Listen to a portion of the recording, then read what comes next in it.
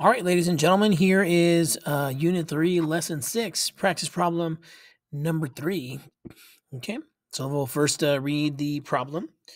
Customers at the gym pay a membership fee to join and then a fee for each class they attend.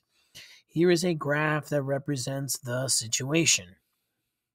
In part A, what does the slope of this line shown by the points mean in this situation? And part B, what does the vertical intercept mean in this situation? In this situation, there's two things that's happening, right?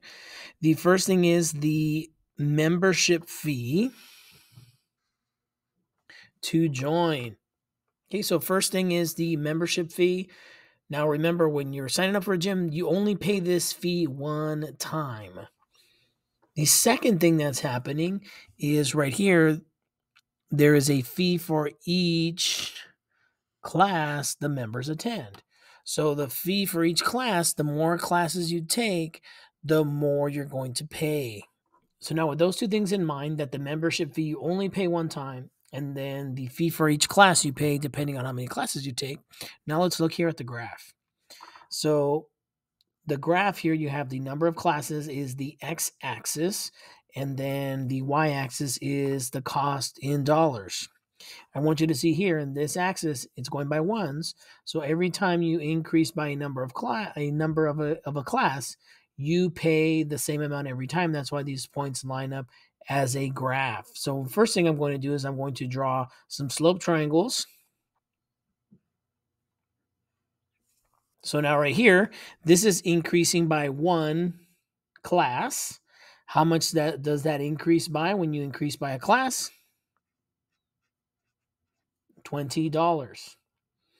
I can draw another slope triangle somewhere here, right? Again, one class increases the monthly fee by $20. Every time you add a class, you are adding $20. That is what the slope is here in this problem.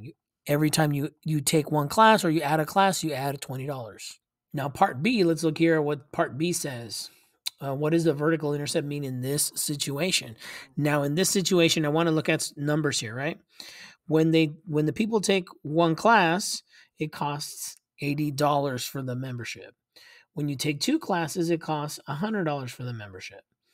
Now, I want you to note here, this graph, where does it start? Before you take any classes, there's already a fee that the customer paid. It's this right here. So before they take any classes, they pay $60. That is the membership fee that we saw here in the beginning. So if a customer signs up and takes 0 classes, they're still going to pay $60.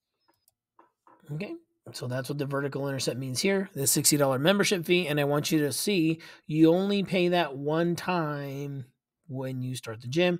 Then after that, it's the $20 every class. All right, thank you very much, ladies and gentlemen.